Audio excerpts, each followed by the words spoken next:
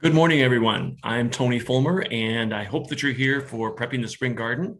For those of you that have worked with me in the past, hopefully I've helped you, or if we have attended classes in our education center before, you know me. I've been here for 33 years now, so I'm getting to be like a piece of furniture.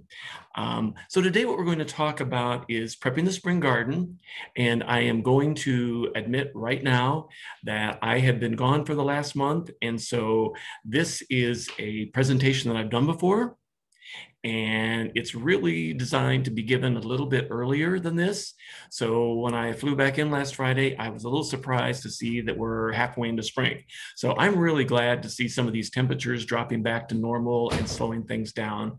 And so when you read the handout hasn't been updated to reflect the temperatures that we in the stage of things that we have now. So forgive me, I'll try and correct that as we go forward. So one of the things that I'm going to preface this right now is that about 7 out of 10 questions, plant questions that we're getting right now, incoming on Chalet, are about the lesser celandine. So rather than make this completely about that, for those, the little yellow flower that's blooming in people's gardens. So for those of you that are interested, we'll hold that until the end. It is not included in the lawn or garden section. So we will talk about ways to attack that and control that. So let's get started talking about lawns. Hopefully you saw that you have an option to print the handout or have the handout available to you. So I hope you have that in hand so you don't have to take notes and you can concentrate. And please, by all means, I will try and take questions at the end and answer those as best I can.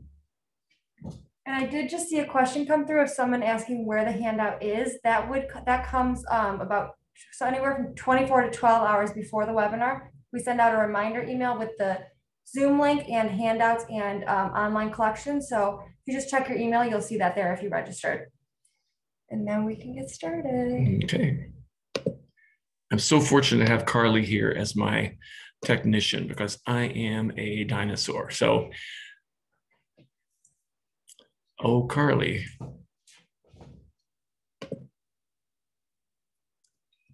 There we go. Okay, so let's start with lawns.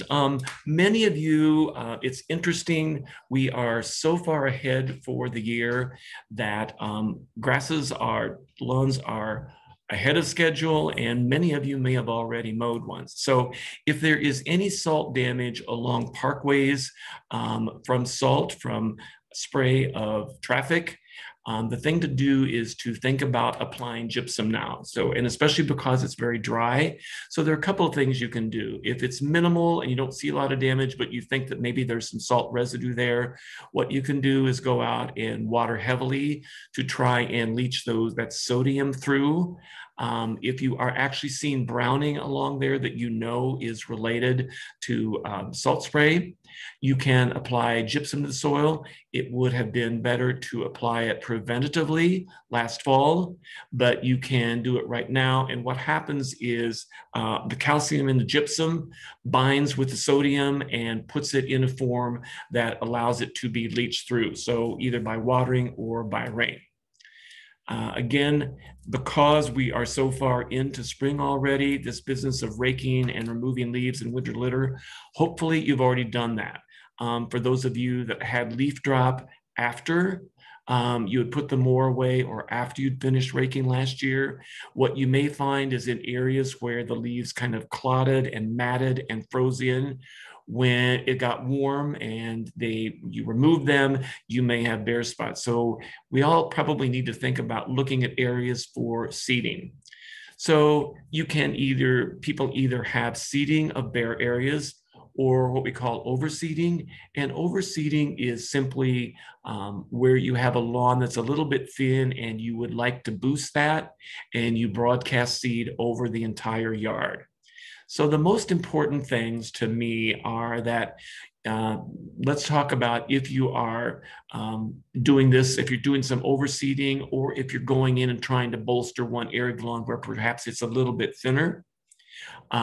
Get the rake out and very, very lightly rake in an east-west direction and then go in the opposite direction, because you want to try and get as good a seed bed as you possibly can.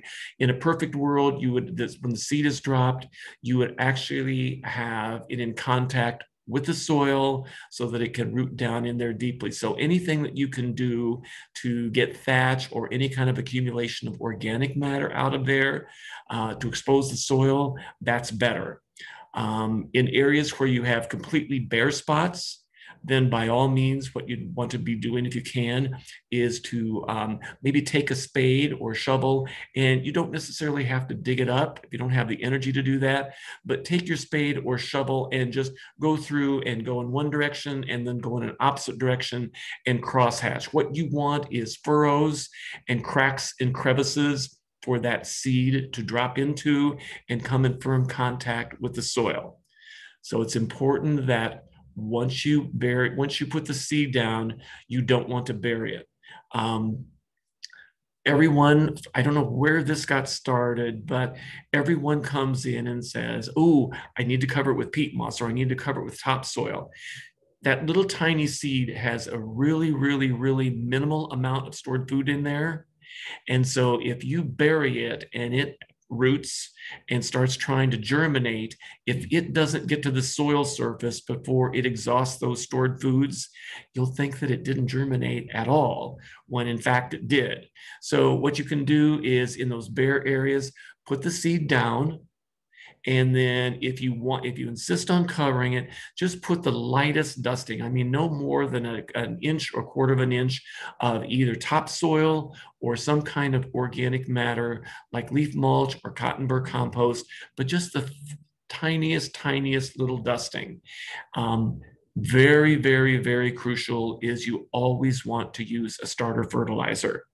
Starter fertilizers, when you look at the products that we carry, we have a Scott's product. When you look at the handout there, I put them both there for you. We have a Scott's product, which the analysis is a 24-25-4, and an Espoma lawn starter, which is an earth-friendly organic, and that's 633. What you're seeing in those middle numbers, that's phosphorus. And typically, established lawns do not need a lot of phosphorus, because it's primarily for root development, and there's adequate phosphorus in the soil for established lawns. But if you use a starter fertilizer with your seeding, that extra phosphorus, that 25% phosphorus you see in the Scott's and the 6% phosphorus that you see in the Espoma product will make a huge difference in the way that your seed germinates and starts growing.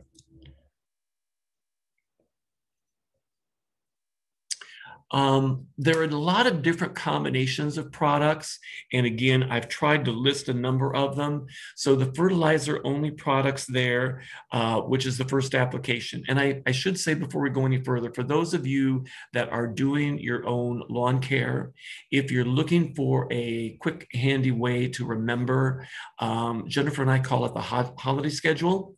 So if you are doing 4 applications of fertilizer and in combination with other products per year, think about these 4 holidays. If you consider our old April 15th tax day as a holiday, you probably do if you're getting money back, go ahead and make the first application by then. Second application should be about 6 weeks later, right around Memorial Day. Third application would be in late August or early September for Labor Day. And then the last application can be down by Halloween. If you follow those 4 holidays using a good organic product or synthetic product containing nitrogen, that will make a tremendous difference, those 4 applications, in the way your lawn starts looking. Right now, people are concerned about putting down a combination product of a fertilizer with a crabgrass preventer. And again, I have made 2 different delineations there. So a couple of the products that we have for established lawns are the Bonide crabgrass preventer and that 2408. That's the fertilizer portion, but it has a crabgrass preventer. And then we have a new product, which is pretty exciting because in the past, you've had to put combinations of things together to get fertilizer, to get crabgrass preventer, to do dandelion and weed control. And now BioAdvanced, which was formerly the Bayer company, like Bayer Aspirin, B-A-Y-E-R, is now called BioAdvanced. And they have a new product called 5-in-1 Weed and Feed. And so it's pretty unique in that it is a complete fertilization.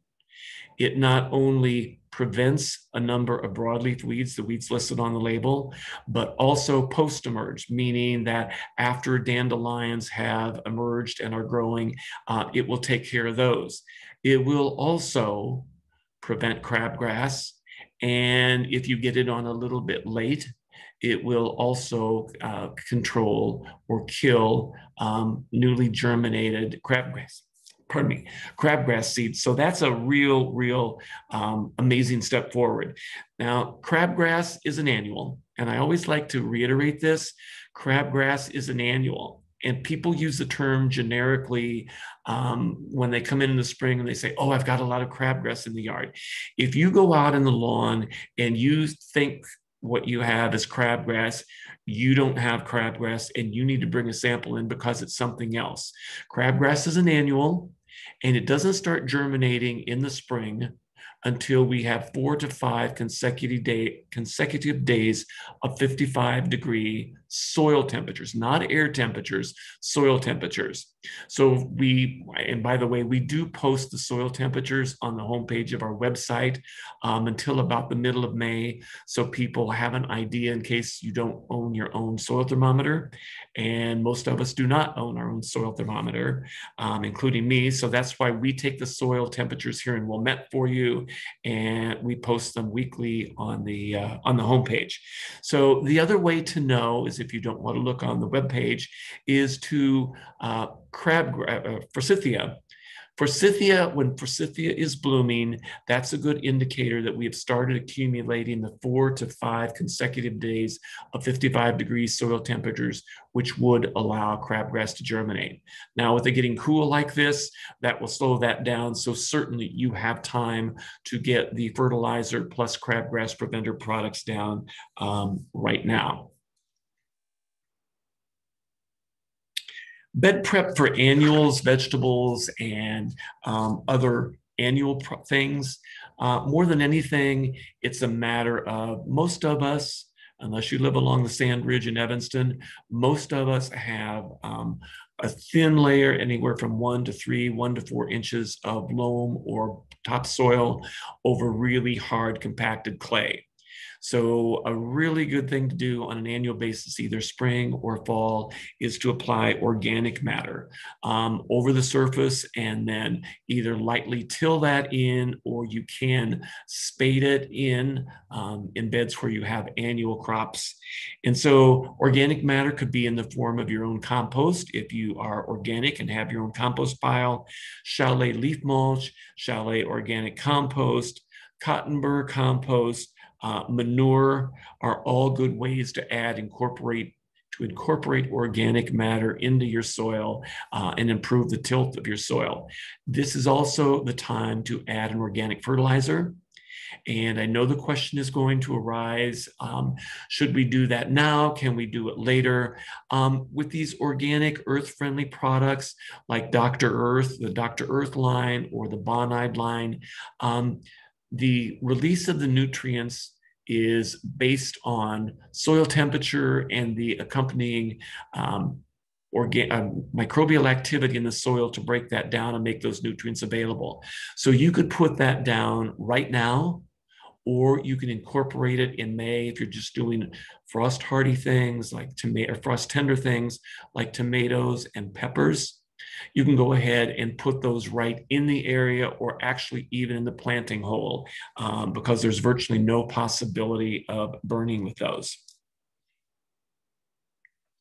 Just as a little key there, a lot of people are interested in knowing what annuals and vegetables we have in. We're more apt to have this list of annuals, the pansies, violas, snaps, etc.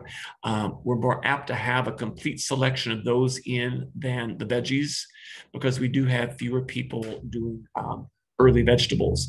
But for those of you that are veggie gardeners, here is the list of things that can go in, and if either as plants or as seeds, and if they have germinated, a frost will not affect those in any negative way. Perennials. Certainly this year, with winter leaving us early, even though it was a bitter winter, it has warmed up considerably. And so, as I said, when I came back from vacation last week, I was stunned to see how far along things are, and I missed a lot of my spring bulbs. So certainly if you have grasses or any perennials that you left up last winter for winter interest, you need to be getting out there jiffy quick and getting those cut back. And you may be paying a bit of a penalty, because we've had enough warm weather that virtually everything should be coming up, and especially those grasses can be pretty tedious. So you really don't want to be cutting those back hard if you see new green growth emerging up among the old brown stems. So ordinarily, when you cut them back, like I cut mine back in March, while there was still no sign of growth, and I cut them really close. I really don't like to see a lot of that old debris from the year before.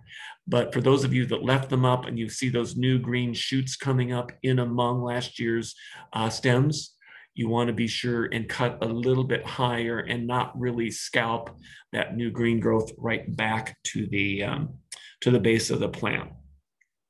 There are a number of evergreen perennials, and those are listed here in your handout, that can be neatened up and tidied up based on what looks bad. So certainly the hellebores are up and blooming. And so you would clearly, by looking at those, you would clearly know which leaves need to be removed as the new growth comes up through that. So hellebores, the Virginias, heucheras, we call that dead leafing. And so you're just taking off the old leaves without affecting the new growth that's already pushing through and is visible. There are a few perennials. The most common ones that should not be touched at all that are evergreen are creeping phlox, the oriental poppy, and Iberus or Iberus or candy tuft. Those are already pushing out and are getting ready to bloom. And so you don't want to do any cutting for those, because you will either kill the plants outright, or you will certainly lose a full season of bloom with that. So you don't want to do that. This is something that seems kind of just good sense. But if you have things that perennials like peonies, anything that gets big and you end up either staking it or putting a hoop around it or a cage, get those up out of the garage. If you left them, if you put them in for storage, get those in the ground right now as soon as you can, and let the plants grow through them naturally. If you're putting individual stakes in for things like delphiniums, go ahead and get those in the ground now, but make sure that you're not piercing the root system of those. And you really, if you haven't checked out the selections for staking now, there are so many cool options. So it's not just a peony ring or a peony cage or hoop anymore. There are all kinds of connecting systems that you can use to encircle things that kind of do what I call slopping and flopping, and you can connect them and you won't see anything. But it's much easier if you do that now than if you do it later when the plant has achieved its full mature size. And even though we're talking about perennials, that certainly includes things that maybe are not always self-supporting, like Annabelle hydrangea, the one that has the big softball-like flowers. If you're going to do some kind of a cage or something to help Annabelle, that should go on now so that the plant can grow up through that. And just like annuals and perennials, it's undoubtedly best if you go ahead and apply your fertilizers now. And people are always asking, what should I use? Look at your handout there, and those, if you'll notice, the products that I recommend, the Bud and Bloom Booster, the Rose and Flower, the Bulb Food, the Espoma Flower Tone, they all have higher phosphorus. So unlike turf or lawns, where you establish turf, you don't really need the phosphorus. You only need the phosphorus if you're doing new seeding or sodding. With blooming things, roses, perennials, flowering shrubs, they really respond to that higher phosphorus. So if you look at the ratios there, the products that I've recommended, you always have, the first number is nitrogen, and that's leaf growth and leaf color. The second number is phosphorus, which promotes rooting and flowering and fruiting. If you notice all these products, with the exception of the Espoma, which is a little bit light on phosphorus, you have a ratio of at least 2, 2.5, or 3 times as much phosphorus as nitrogen. And so when you use products like that, if those plants are getting enough sun to utilize those phosphorus, you'll really see a big difference in the way your plants bloom, especially things that have recurrent bloom, like roses that flower, you deadhead them, they flower again, you deadhead them, they flower again throughout the summer and into the fall. They're really heavy feeders and are really responsive to that phosphorus. And it's really important to mulch. We all know the reasons that we mulch, but one of the things that I would say is on perennials, I really like to use leaf mulch or cotton burr compost or your own compost, something that is what I would call a soft mulch as opposed to a bark mulch. Because if you happen to get it up against the stems of perennials, soft stem things like perennials, you're less likely to do damage to them. Generally speaking, when we put mulches down, we want to leave a 1 to 2 inch opening ring around there so that the mulch doesn't rest right up against the stems. Because perennials and even annuals have soft stems like that, if you put something up against them and then it starts raining and those stems don't have a chance to dry out, you can start having problems with stem rot organisms or with other fungal organisms disease. So always leave that 1 or 2 inch band open, whether it's a perennial, an annual, and that even goes for trees and shrubs, whether you're using a soft mulch like leaf mulch or cotton burr compost, or a woody mulch like chunk bark or shredded bark. Perennials, if you've had, I'm not a big one for using insecticides and fungicides if you don't have to. So if you have had things in the past that have historically had fungal issues, like many of the garden phlox, and we're starting to see a lot more powdery mildew on peonies, if either of those are problematic or offensive to you, even though they tend to be more cosmetic than really damaging to the plant, this would be the time to apply fungicides. You always apply fungicides preventatively, not curatively. So this is the time to do this well in advance of when the issue starts to show. And one of my favorites is Immunox, and that is systemic, and with each application that lasts for up to 2 weeks. So you might want to check that out. Certainly in our area where we have so much shade cover and we have so many slug susceptible plants like hostas, you want to be ahead of the game on that, but not too far ahead of the game. So if you've had a problem in the past, if you have slug susceptible hostas, and I will say that there is a correlation that the thicker the leaf of a hosta, the more corrugated or crinkled it is, the less likely you are to have slug problems. So if you've had slug problems in the past, I would make a point of making sure that you do not use a mulch right up to the stems of the plant. I would say leave a bare soil area all the way out to the mature drip line. So if you have something like Halcyon, which can be 24 inches wide, when you're doing your spring cleanup and you're putting your mulch down and you've had a slug issue, or if you have an irrigation system that you use frequently to keep the soil damp, then leave at least that mature spread open and don't put the mulch right up to the stems where they're going to be buried in that. You have plenty of time on that because slugs do not emerge from winter hibernation until temperatures are 70, air temperatures, not soil temperatures, are 70 degrees or higher.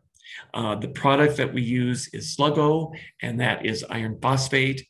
And so that is a stomach poison. And so the bait that Sluggo is adhered to, they eat that, ingest that, and it gives them an upset tummy. And it takes about 3 or 4 days and it will kill them. You won't find, it's not like the elephant graveyard. You won't find a pile of them somewhere, but they will have been dispersed and they will be long gone. This is also the time to address weeds in the garden. And we're talking about pre-emergence. Things that are applied before the weeds germinate. So number one choice with that, of course, is a product called Preen, and it lasts for up to 3 months. The important things on any pre-emergent product to be successful and to have best control with that are to make sure it will not kill, it's not a post-emerge, so it will not kill weeds that are already there. So if you're protecting a garden full of perennials, or if you're putting this in shrub borders and you're using Preen, you need to make sure that all of those broadleaf weed seedlings are pulled up and out of there. And any spring cleanup that you're going to do should also be done in advance, because the effectiveness is directly related to how uniform the barrier of the herbicide is. So what you don't want to do is do some light cleanup, put the Preen down, and then go in and decide, oh, there are a lot of leaves in there or whatever, and then rake, because that's resting on the surface, and that will disturb the uniformity of the herbicide barrier. And wherever you have that disturbance, the weeds will pop up through that. So Preen is really our recommendation and our go-to product. I know people are going to ask about corn gluten. Corn gluten is indeed an organic, quote, weed control. It's sold as a pre-emergent before the weeds actually start showing, but it doesn't really work that way. What happens is it allows the weeds to develop, to germinate, but if it is used properly under the right conditions, it inhibits the formation of that root system, and the little weed seedlings just keel over and germinate. So that needs to be used like the Preen when you have all of the existing weeds taken out, but it's a little bit trickier because you want to apply it to slightly moist soils.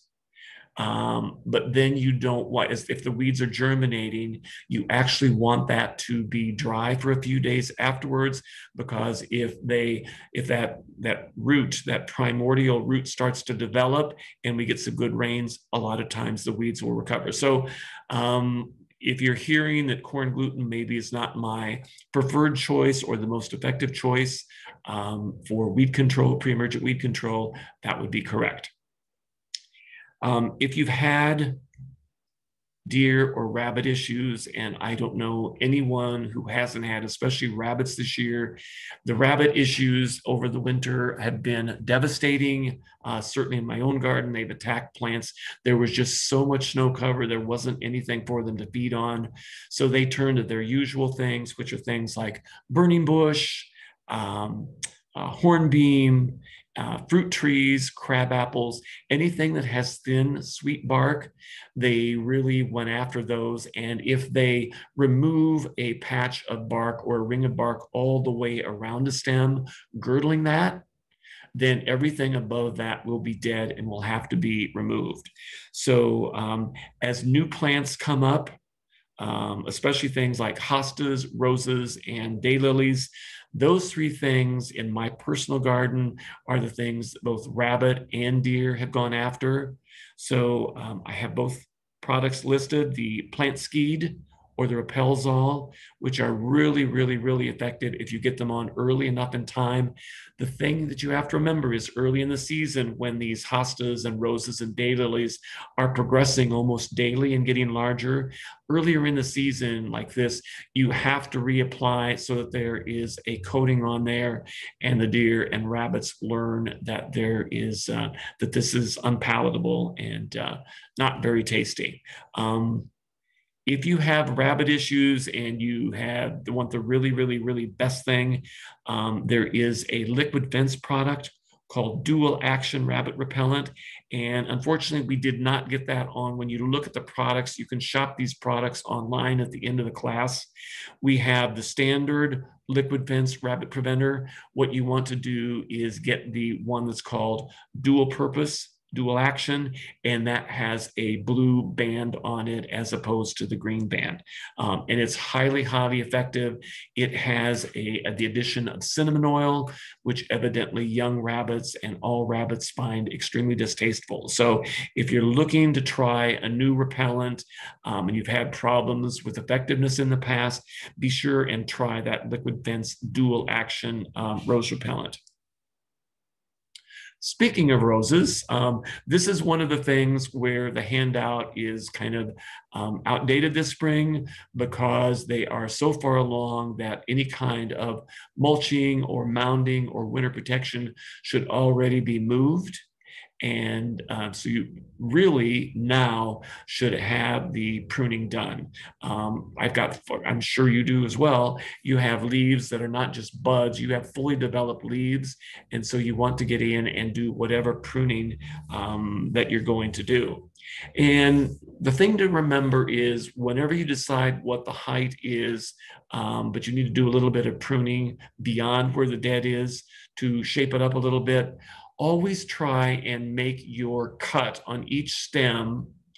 Make sure that you prune immediately above either a leaf bud, a little pink leaf bud, or a set of leaves that are facing outward rather than inward.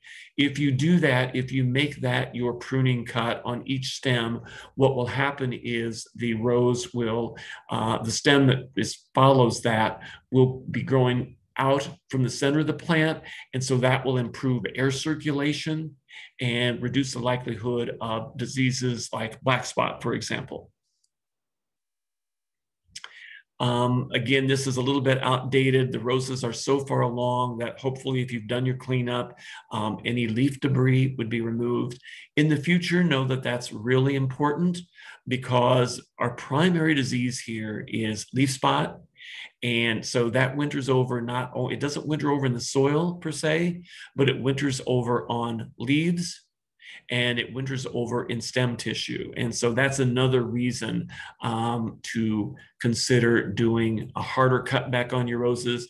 I'm sure there are people that looked at their roses this year, and because of the snow cover, you may have, and I'm not talking about climbers are a different story, but you may have hybrid tea roses and floribunda roses and shrub roses that are 2 or 3 feet tall and have leaves that are all the way out to the ends like that. And you're tempted to leave that. So what you will get from that is that you will have earlier bloom and you will have a taller, larger plant by the end of the season. But what I find is even in that case where you have growth all the way out 18, 20, 24 inches, I like to cut back harder because the harder you cut them back, and again, I underline, we're not talking about climbing roses.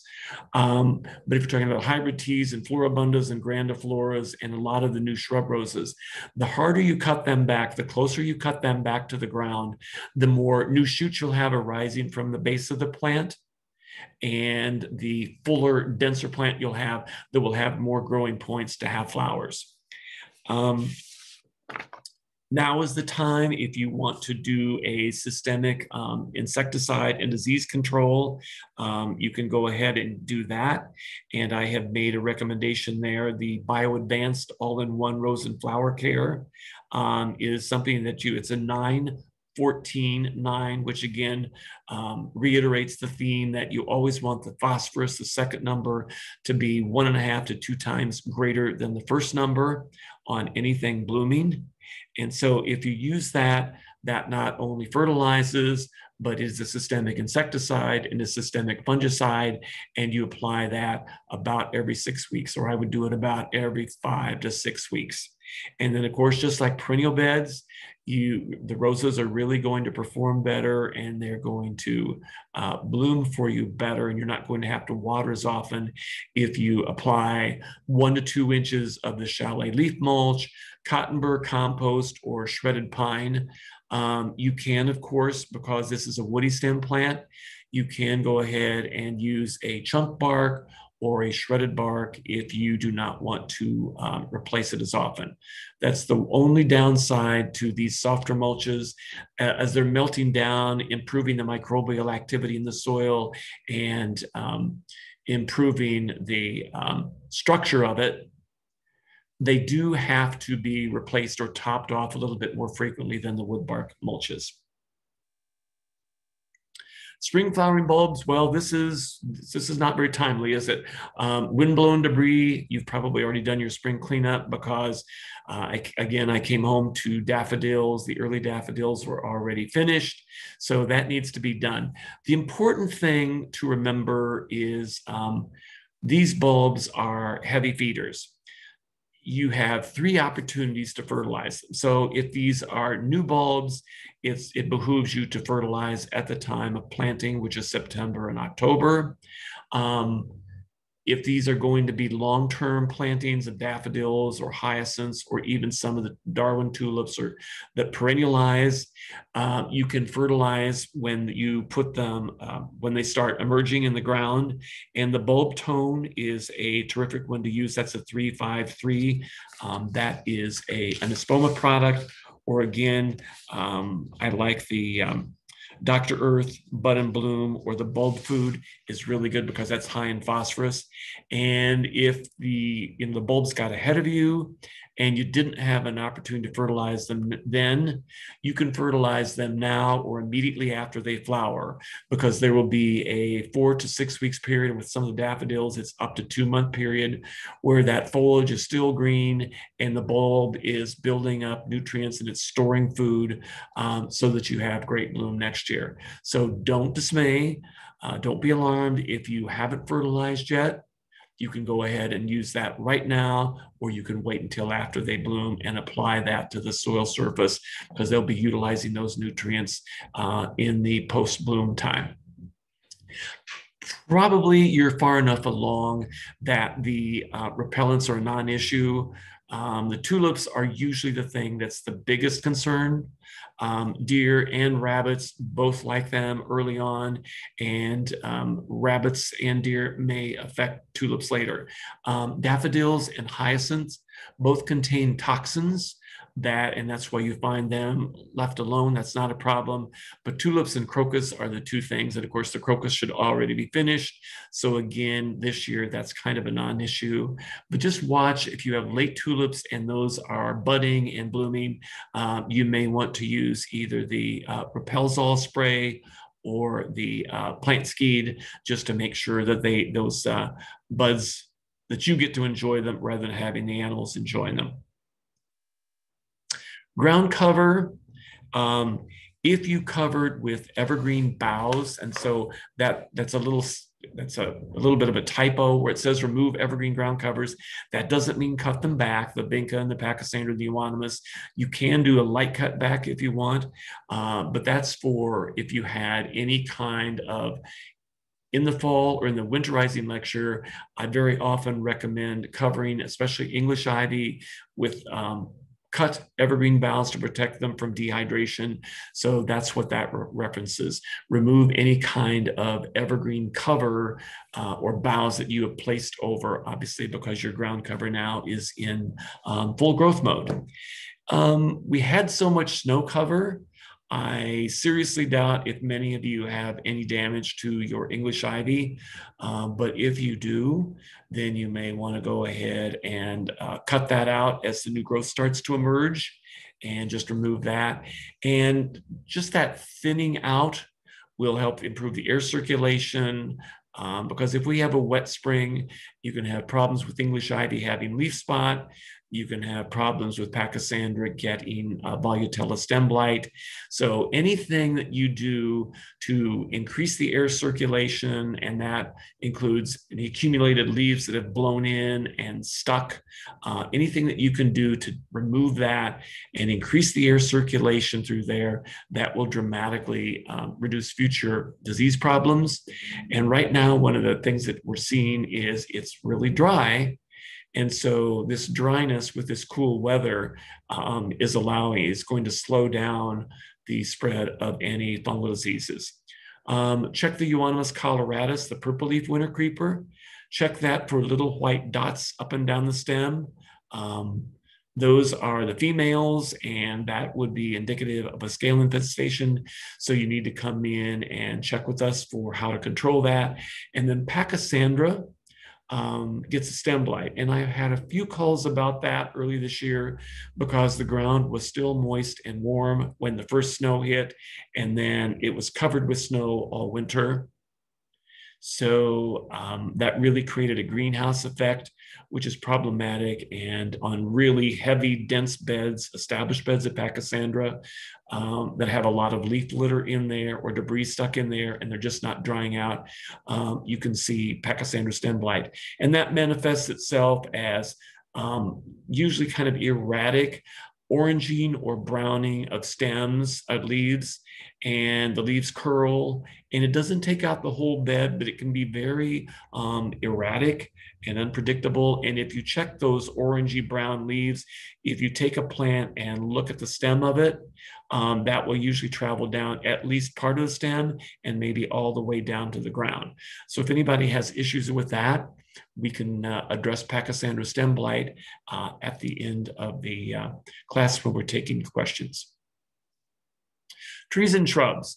If you had stems wrapped, if you had those plastic cylinders, corrugated plastic cylinders around the stems of trees for protection, like your crab apples or hornbeams, or if you have burlap screens up protecting rhododendrons, azaleas, hollies, boxwood, those can certainly come down now. Gosh, I hope that we're past the winter and that we don't even use the word SNOW.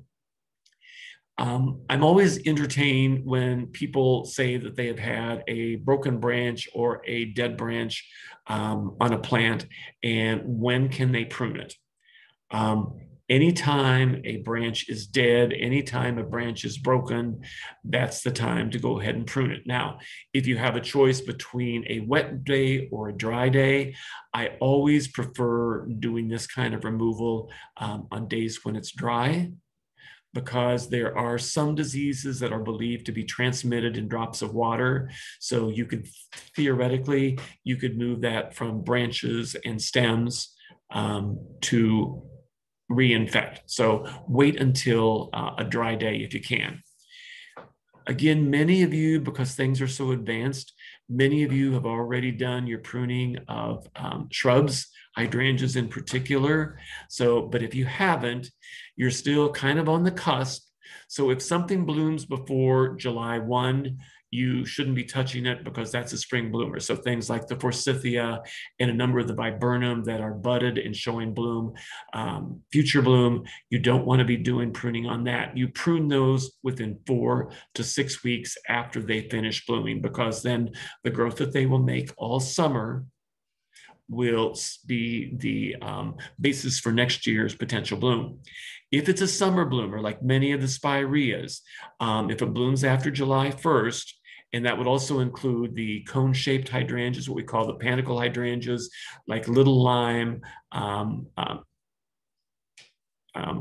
blanking out, strawberry Sunday, any of those cone-shaped types, those are blooming after July. So you can go ahead and do the removal of last year's dead seed heads that you may have left up all winter for ornamentation. And if you want to do a little bit of pruning on those, you can prune those down a little bit farther than the dead flowers. For trees and shrubs, if you have something, know their susceptibilities. Nature, in her infinite wisdom, has given virtually all plants one or more bugaboos, whether that's an insect or whether it's a disease. So know ahead of time, because overwhelmingly, as I mentioned with roses and perennials, control of fungal organisms in particular is its prevention, it's not cure. So you can do a lot of good now by finding out whether your plant has a problem, or if you know that it's had a problem from past history, you should see us about the application of appropriate products in advance of the disease. You'll be preventing, not curing. This is a great time too, while you're doing spring cleanup, if you have acid-loving plants, and first and foremost, that would include blueberries, who are very, very intolerant of our alkaline soils. So you look at blueberries, rhododendrons, azaleas, hollies, boxwood to a lesser extent. While they're acid loving, they are much more tolerant than the 4 or 5 plants that I just mentioned. And so garden sulfur is slow acting, but it is the long-term solution. And we recommend on rhododendrons, azaleas, boxwood, that sort of thing, and especially blueberries, incorporating that in the hole at planting time, but then thereafter, multiple applications applied topically to the surface of the soil. And without a soil test, a general recommendation on an established rhododendron, I give mine one, like a 3-foot plant that's 3 feet tall and 3 feet wide. I use one really heaping cup per plant, but that must be applied to bare soil. So if you already put so in a perfect world, what you would do is you would do your spring cleanup, but before you add your new mulch, you would go ahead and put the sulfur down and distribute that 1 cup or cup and a half if it's a larger plant, or 2 cups if it's a really large plant. Anytime you apply sulfur to an acid-loving plant's soil, you do have to apply it directly to the soil. So any mulch residue needs to be pulled out at least to the drip line, that outer, that imaginary line down from the outer edge of the branches. All of that should be completely bare soil. Then you apply the sulfur. Then I like to water lightly to put it in contact with the soil, and then push or apply fresh mulch over the top of that, so that's in contact with soil. On something like blueberries, if you're not doing them in pots, if you're doing them in the ground, you probably need to think about doing at least 3 applications, topical applications of sulfur to the soil. So yes, every time you do that, you need to pull the mulch away, make sure that the sulfur is in contact with the soil, water it lightly, and then put the mulch back.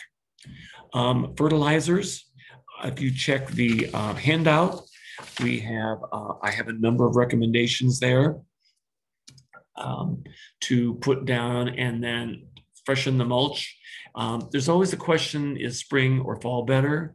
And believe me, I've read a lot of articles, and even on the very scholarly ones, there is it's probably evenly divided 50-50 between spring and fall.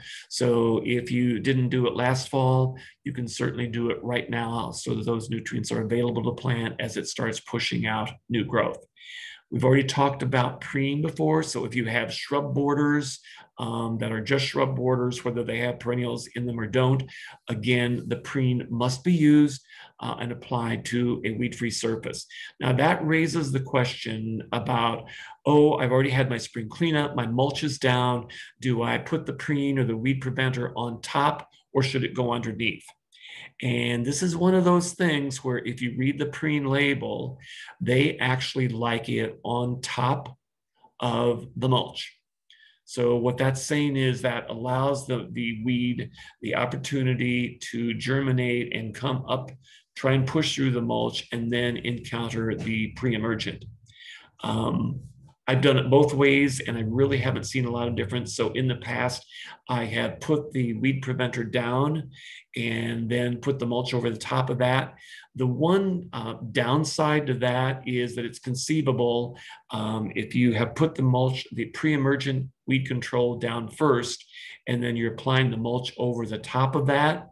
What can happen is if you're using a rake and you're moving the mulch back and forth, you can kind of affect the uniformity of the distribution of the weed control, and then you can leave little open spots. And as I mentioned earlier, the effectiveness of any kind of pre-emergent weed control is directly correlated with how consistent and how uniform, and that there's a no holes, H-O-L-E-S situation. Because if you have holes in the weed control that are larger than a silver dollar, whatever, those are potential hot spots where you can get weeds later on. I think we've talked a little bit about it. After winter debris is done, been cleared away, after you have done your spring cleanup, make sure that you top off your mulch. And so again, whether it is what I call a soft mulch, like cotton burr compost, chalet leaf mulch, or whether you prefer a wood bark product like a chunk bark or shredded hardwood, apply a 2-inch layer and make sure that you leave a donut-sized opening around the trunks of trees that have an individual trunk coming out of the ground, or on multi-stem trees or multi-stem shrubs. Make sure that you leave a 2 to 3 inch donut-shaped opening around the perimeter, so that again, you don't have the mulch resting right up against the trunks of the plants. I think that pretty much covers everything. And now let's see what I haven't covered or what questions that I have stirred up. So Carly's going to step in here and help me see if we have any.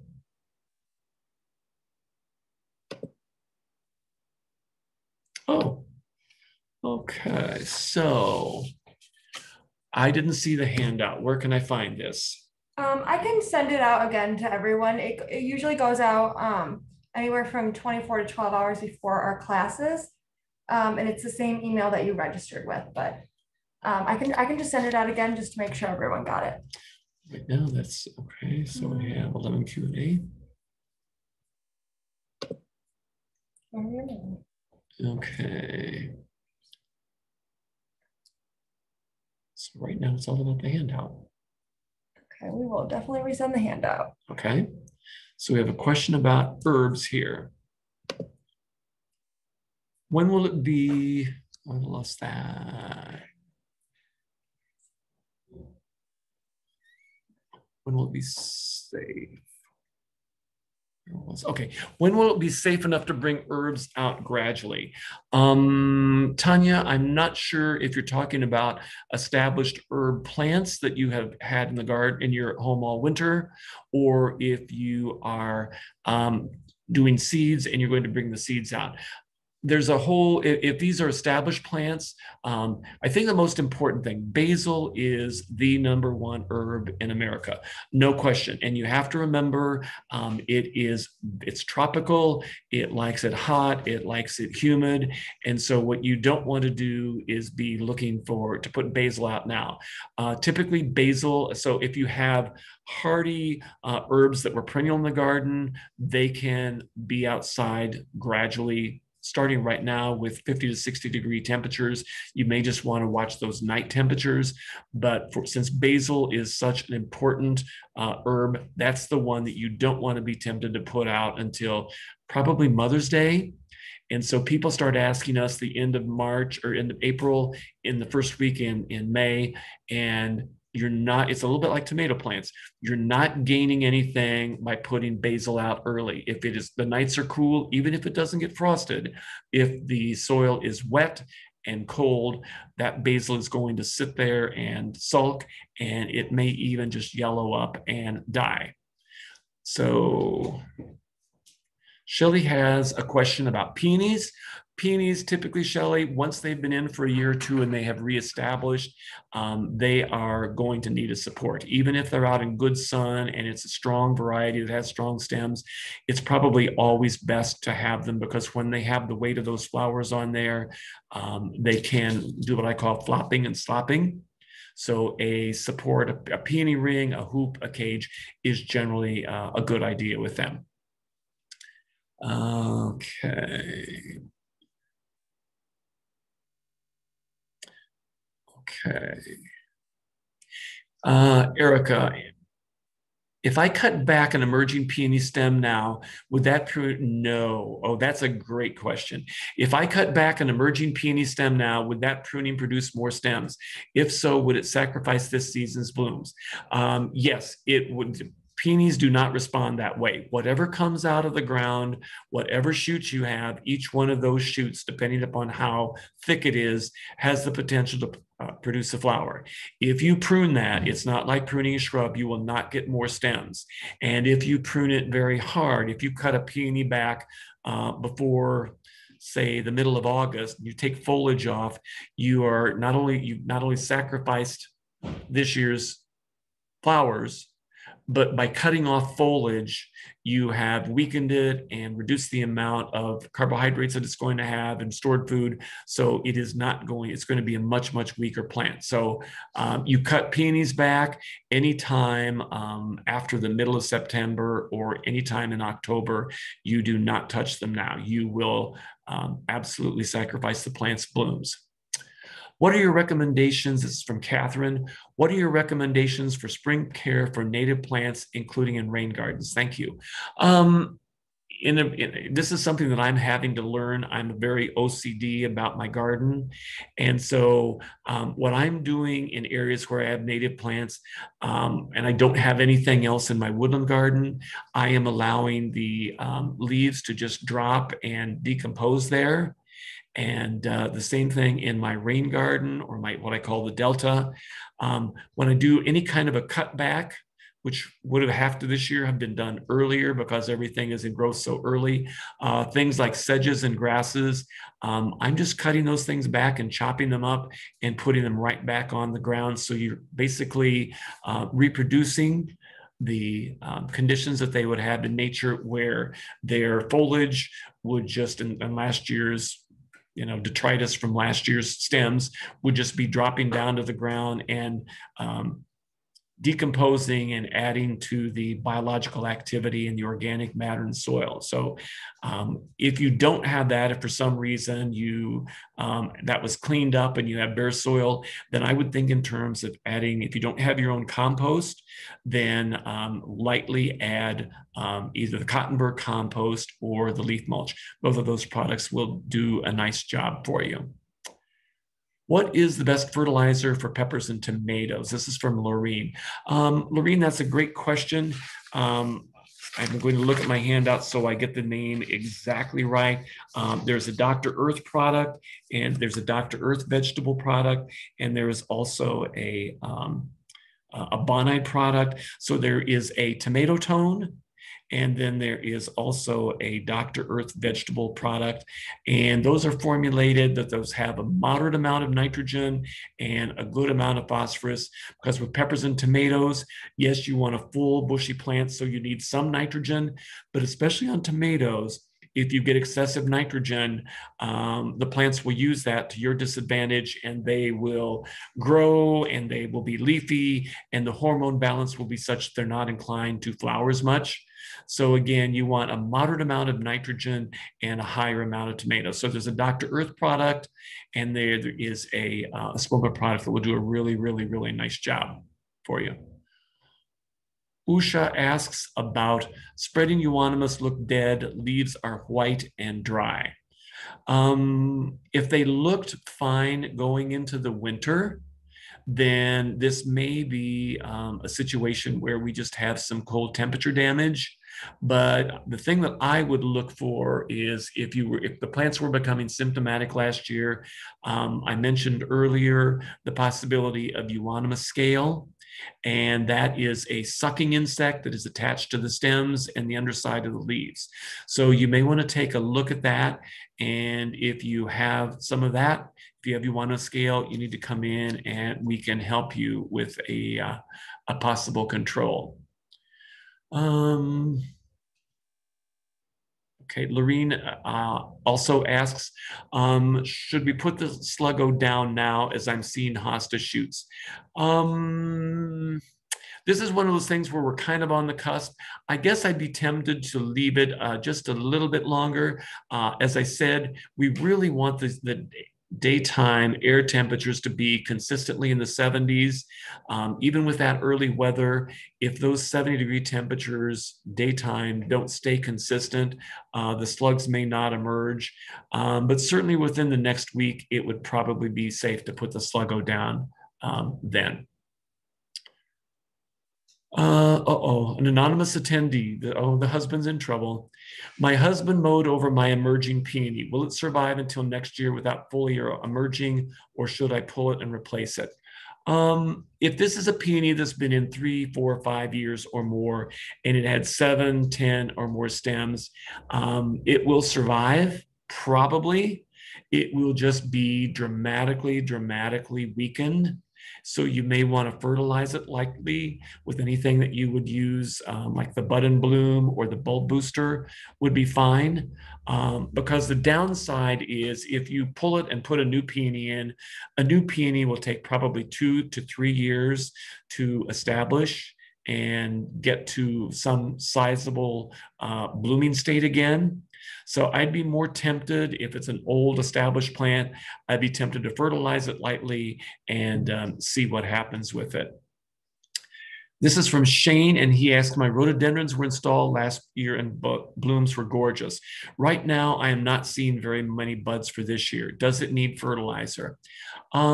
Shane, there's two parts to that question. One is, do you have large leaf types or do you have small leaf type rhododendrons? It's really crucial with the large leaf rhododendrons that you deadhead them or snap the old flowers off when they finish blooming. That will dramatically improve your chances of flowering the following year. On the small leaf types, it would be very tedious to do that, and even I don't do that. They tend to rebloom very well anyway. It may just be a function of the plant is not well established and it's spending the next year and or even some of this year getting a root system established, and so it's putting resources into roots and leaves as opposed to flowers. The other thing is it can be a function of shade. And again, if you're talking about the large leaf types where the leaves are 3 to 4 inches long or longer, they need to have I would say at least 3 to 4 hours of some type of accumulated sun during the course of the day during the growing season to set flowers.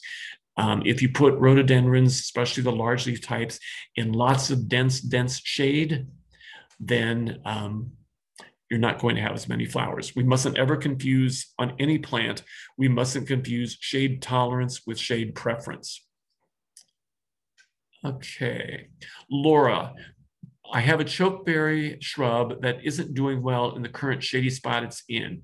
It has already begun to leaf out. Is it too late to transplant in a different area of my yard?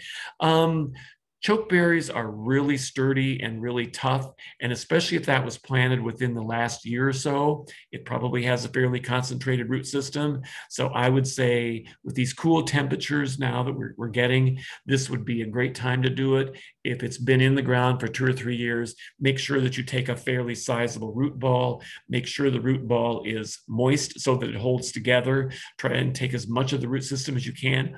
It's more important to have it wider than deeper. And when you're doing a transplant, I always like to have the next resting place already pre-dug, so to the right size, so that you can gently put the plant back in so that it's not sitting on the ground, dehydrated, having a root system dehydrate while you spend time digging a new hole. From Tanya, with lots of insects emerging now, what's the best product for insect control? That's one that you're probably, that's kind of a generic question. So I would ask you to come in and see one of our staff members, because are we talking about insects that affect plants, or are we talking about nuisance insects? So that one can be a little bit tricky. There may not be an organic product. Depending upon what you're looking for, there may not be the appropriate organic product available for what you're looking for. Morris, I applied Sedge Ender to the lesser, okay, here's the lesser celandine question that I knew was coming. And I mentioned that I would answer later in the season, in the class. I applied Sedge Ender to the lesser celandine. Some of you may know that as Buttercup. That's the one right now that is blooming in everyone's or many people's yards. It has the pretty little yellow flower, and then when you look at it, it has a glossy, not quite heart-shaped leaf, but it has a very glossy leaf that would make you think, oh, this is ornamental and pretty. It is not ornamental, it is not pretty, it is an invasive, and it is problematic because it reproduces not only by little tiny bulbs in the site where it's landed, but squirrels and chipmunks move them around.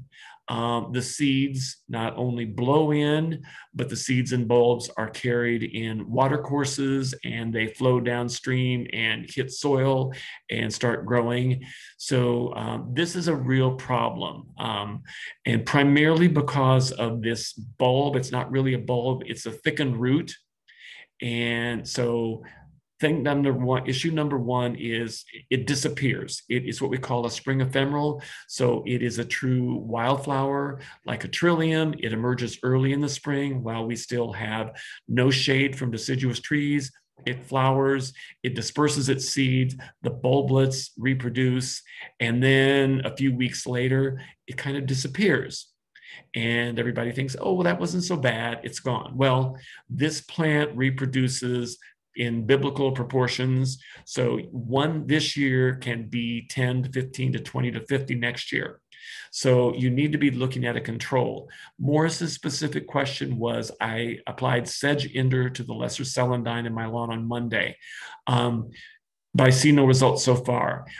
You got great information because Sedge Ender is one of the few safe products to use out in the lawn that will do justice to that. You have to remember, Morris, it has been cool, and the absorption of all of these control products is based on air temperature. And so when it's 50 degrees during the day, the absorption is going to be slower. So you need to be patient. It does take a while for the plants to respond. What about a second application? I would say in another week or so, if you don't see any effect yet, I would give it a second application. But in the meantime, especially for those of you that just have small numbers and are applying a control, I personally would take the time to go out there and pinch those flowers off and throw them away. The other thing that you need to understand is this is one of those things where it takes a community to eradicate this. So yes, you may be able to eradicate it and control it on your property, but if your neighbors surrounding you are not in concert with you, if you haven't talked about this and how really devastating this lesser celandine can be, then you're fighting an uphill battle. So if it's coming in from your neighbors and you have a relationship with them, or even if you don't have a relationship with them, maybe it's time to get one and tread gently, but explain that all of you need to work together to get this under control. This is a very, very, very difficult thing to control. And when it is in beds with desirable ornamental plants, there is really only one active ingredient that you can use that will take care of that without damaging your desirable shrubs or perennials, and that is anything containing glyphosate, Glyphosate, as the active ingredient. My dahlias are sprouting in pots in the garage. Can I take them outside yet? You can take them outside to get them to sun, because if you leave them in a dark garage, they're going to stretch and elongate and be weak stem for the year, and they're not going to be very good. So I would say yes, if you're going to leave them in pots for later potting out, or if you're going to leave them in pots, you need to get them outside on sunny days and get them in as much sun as possible. But they are very frost tender, so you will have to give them shelter if there's any possibility of frost or temperatures, well below 40. Marcia asked, when is a good time to move perennials in the garden? Plus, can I move sedge and split it up? Okay. Marcia, that's a really difficult question. And I might have a different answer for myself and for you. Perennials, if you have to, in a perfect world, most perennials, and again, peonies, you never touch right now. There's an old rule that things that bloom early in the spring should be moved in the fall, and things that are summer blooming can be dug up and moved right now. If you absolutely have to move perennials now, then I would say take the largest, like a shrub that we were just talking about, take the largest root ball that you possibly can and get it moved as soon as possible while the plant is still small, and make sure and mulch it lightly so that it doesn't have soil temperature stress during the summer. Sedges are a little bit different. Sedges are like hosta. They're like a piece of furniture. You can move them whenever you think about it. So yes, a sedge, whether it's established or just planted last year, you can dig that up, take a knife, saw through that, and split that up right now. But again, any kind of moving you want to do as soon as possible. Rhonda asked, do you recommend a cage for Annabelle hydrangeas? I typically use stakes and semicircles, but I end up needing so many for every hydrangea. I love hydrangeas, but they drive me crazy every summer. Annabelle can be weak stemmed and floppy. I personally see that when the plants, the more shade they're in, the weaker stem they're going to be, and the more apt they are to flop. If you push them along with too much nitrogen fertilizer, that first number, you're going to get an elongated plant that again is going to be weaker. And then the third thing, more than anything to me, is the pruning.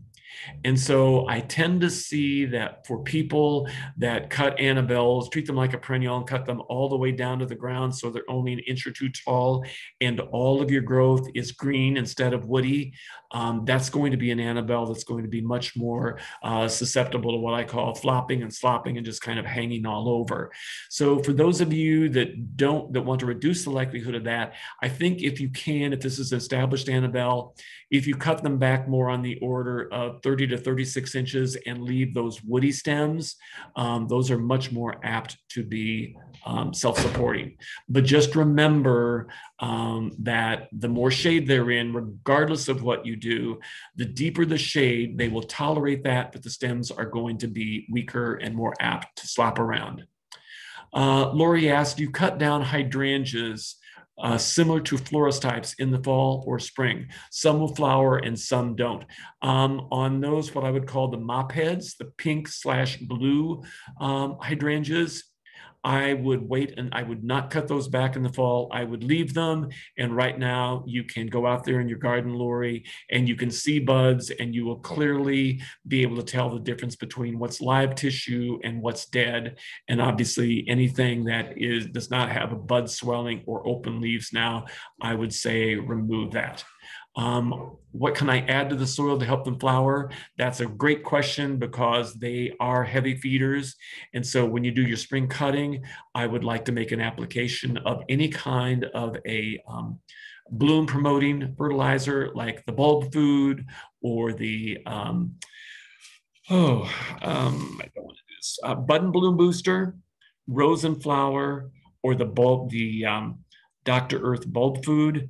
Any of those are high in phosphorus, and I would make an application now when you do the spring pruning and the application of the spring mulch, and then about 4 to 6 weeks later, 2 applications on those.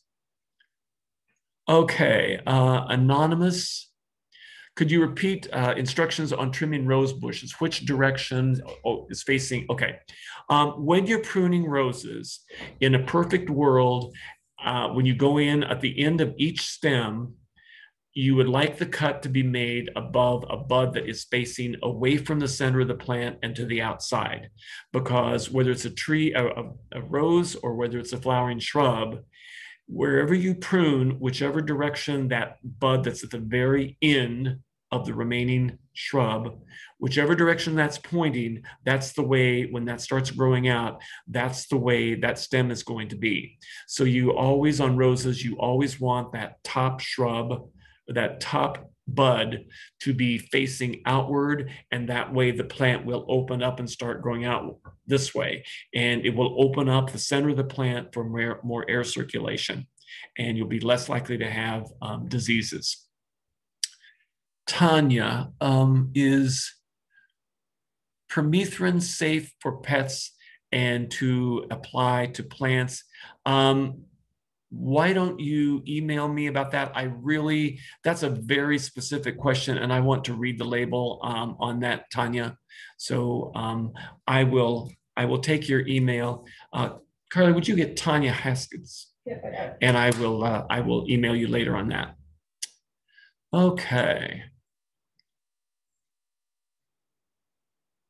Okay, Kiwi writes, I have a fishing trip coming up, and I've heard fish can be good in your compost or turned into fertilizer. Would you recommend it? Certainly fish, we have fish-based organic products in there. I guess that if you do that, it's going to be in your compost pile. I think that's probably not a great idea, because I have a feeling you are going to invite things like raccoons and skunks and other small mammals into your compost pile. So I think I would pass on that. Okay. Gail asked, could you tell us how to control Japanese beetles? Well, that's a class in and of itself. So the skinny is that if you have things like roses and hibiscus and things that are where they're dramatically affecting the flowers, you probably want to use a systemic drench in the soil, 2 to 3 weeks ahead of the arrival, which is usually about the first full week in July, so that the systemic insecticide is in the plant system, so that when they start feeding on the plant tissue, they ingest that and they die. The other things are, if you don't have many plants, you can hand pick them. Or you can get a largemouth container with soapy water in there, and you can put that under the plant and tap the plant. And very often when you stun them, they will drop down into that. So those are 2 organic ways to control Japanese beetles. Just know that there is a lot of research that indicates that if the first emerging Japanese beetle adults find really, really great feeding and they are not disturbed, they actually emit a hormone that lets other Japanese beetles know that it is safe to feed here. And so it's almost like ringing the dinner bell, they will all come in. So regardless of what your choice of control on Japanese beetles is, it's a good idea to really work on that first half of July, getting out there, and whatever control you're using, try and get rid of those first arrivals, because that can mean a difference in the number that you have later. Laura asks, I am planning to plant an Adirondack crab this spring. Do I have to worry about the cicadas? Should I wait until fall? There are annual cicadas, Laura, and there are periodical cicadas. And I am not aware of this being a year. And believe me, I should be on top of that if this is the year of emergence of a periodical cicada, and it is not. So the annual cicadas are totally a non-issue, and best selection of crab apples is in the spring. Let's see here. Oops, I had trouble. So I think I'm at the end then. Okay, Lori is the last question, and this is, I have a bay plant that has scale. I've been fighting it for years. Is there something systemic that would kill the scale?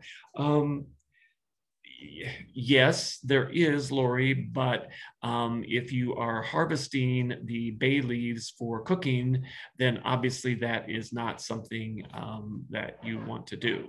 So I would say that I am not aware of something that you're going to be able to use on an advanced mature infestation for something that's edible. And I thank you all for attending. I hope this has been worthwhile, and we look forward to seeing you next week at the same time when I'm going to be talking about rhododendrons and azaleas and how to succeed with them. So thank you very much.